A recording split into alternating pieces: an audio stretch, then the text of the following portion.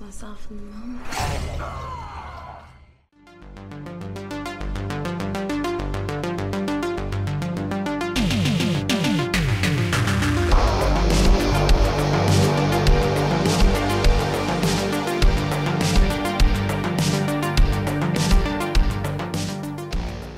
We are talking about the horror heist movie Killers Within. This one is directed and written by both Paul Bush and Brian O'Neill. It's an Irish low-budget movie, and it focuses on this family whose son has been kidnapped by some Russian mobsters, and they have demanded a ransom of I think 600,000 euros. So this kind of this family, who comprises of an ex-cop and, you know, his wife, their brothers, etc.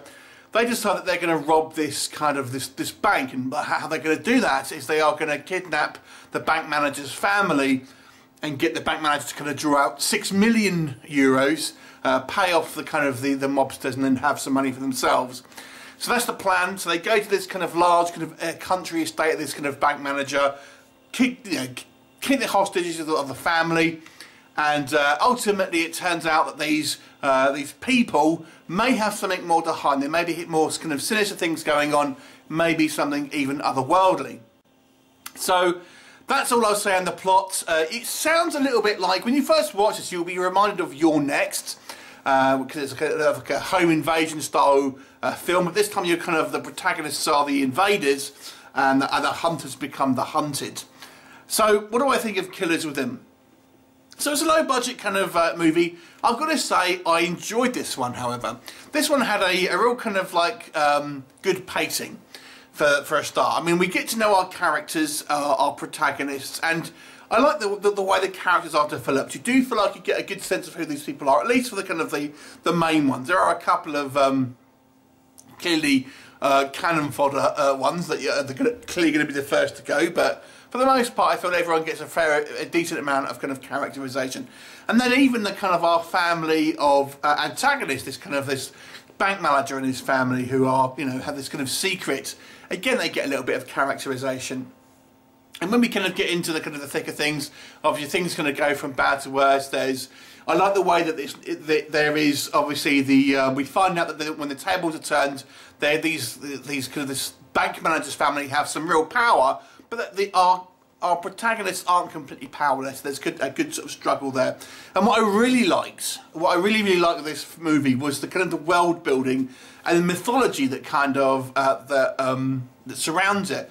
So there was a really good scene where our head bad guy is talking to our main protagonists, and ultimately going through a bit of a history lesson about what's the status quo and the real situation with the world, at least according to this movie. And I just thought it was really good. It was a really well done scene. It was a quiet scene with two men sitting down by this this log fire and being quite menacing. It reminded me almost of a Tarantino style scene. That was really good, and I quite like the makeup effects here. There are creature effects, and I thought they were quite good. It doesn't work. This has got to be one of the most inept bunch of criminals we've ever seen. Now, I will say this: they're not career criminals. These are, maybe with the exception of one of them, these are people who don't really do this. But even so, there is some ridiculous things that happen in regards to you simply wouldn't do that in that situation. For example, without trying to give away any spoilers, we have this our group of robbers. And they kidnap this family that consists of the adult male, who's the bank manager, his wife, and their 2 kids, like a teenage daughter and a young boy. One of the youngest member of this the robbers clearly fancies the teenage daughter and tries to seduce him. But no one in their right mind is going to go, oh, untie me and we'll have sex and stuff like that. It's just a little silly. So there's a little bit of silliness involved, and then that's not the only example. There's just a little bit of dumb decisions made. No one thinks to shout, people's names when they go missing, things like that. There are a few logic issues here as well. For example, that inside the house there's a gunshot. Character fires a gun in one room, and a character in an adjacent room doesn't hear it. I mean, we're just talking it's in a house. So it's a little silly. And one character seems to have just disappear. I won't say which, but there's a character out of our two families, one of which just disappears from the plot and is never seen again. Without any real explanation. I don't know if I missed it, but I don't think I did. So I was expecting a little tag at the end and we kind of see something, but no. So that was a little bit weird. There's some wonky CGI here, and some of the acting is a little bit ropey as well at times.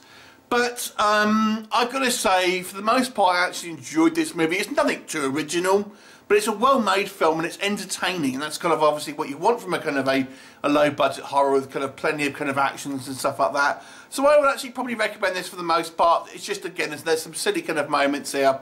But I like the characters and I like the kind of the effect and I kind of like the action. So I'll give this one a 6 out of 10. It's a, it's a recommendation.